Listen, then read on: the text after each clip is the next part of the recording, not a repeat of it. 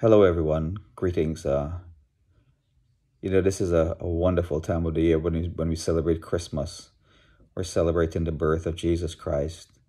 And remember, there is no Christmas without Christ. And Jesus is the only reason for the season.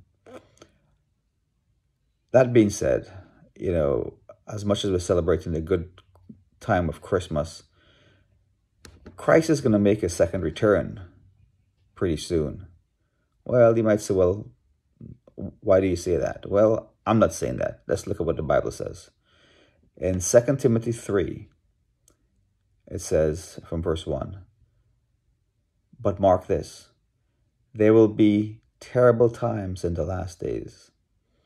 People will be lovers of themselves, lovers of money, boastful, proud, abusive, disobedient to their parents, ungrateful, unholy, without love, unforgiving, slanderous, without self-control, brutal, not lovers of good, treacherous, rash, conceited, lovers of pleasure rather than lovers of God, having a form of godliness, but denying the power. Have nothing to do with such people."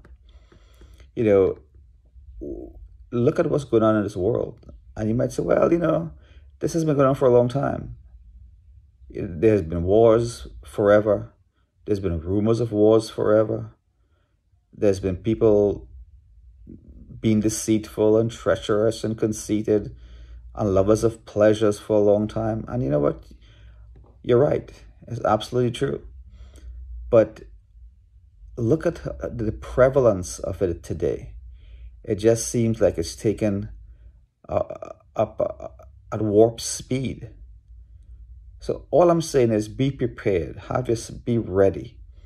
The Bible says that it is not his will that any should perish, but that all should come to repentance. When Christ came on this earth the first time, he came to create a pathway back to God the Father through his death, burial, and resurrection. So let's not take that for granted, please. I don't want to see anybody go to hell. Whether I like you, dislike you, care for you, don't care for you, that's irrelevant. I don't want to see anyone go to hell, especially because of me, because of the way I live myself, because of the way I represent Christ. Because when people see me or see you, you are a reflection of what Christ is. How you act, how you react, how you treat others. Those are all good things, and that's what people see when they see us. They see Christ through us. So we have to be living examples of what Christ is. So, when Christ is going to return, only God the Father knows that. We don't. But God gave us some clues in the Bible, some signs to look for, and these are some of the signs. He also said that there'll be wars and rumors of wars. Like I said, that's been going on for a while. Those are little clues. But a big clue is that his word is going to have to be preached to every person on this earth. And the word has been going about and around at a warp speed because of the internet. Especially now, where because of the COVID-19, people have been locked in. And most people have been attending church online. And it's becoming easier and easier to minister to people worldwide, even in the most remote parts of the earth. You can get a Wi-Fi and you can minister to people in the jungles of Amazon or wherever. So be prepared, people. Be prepared. Have your heart clean. There is one way back to God, and that is through Jesus Christ.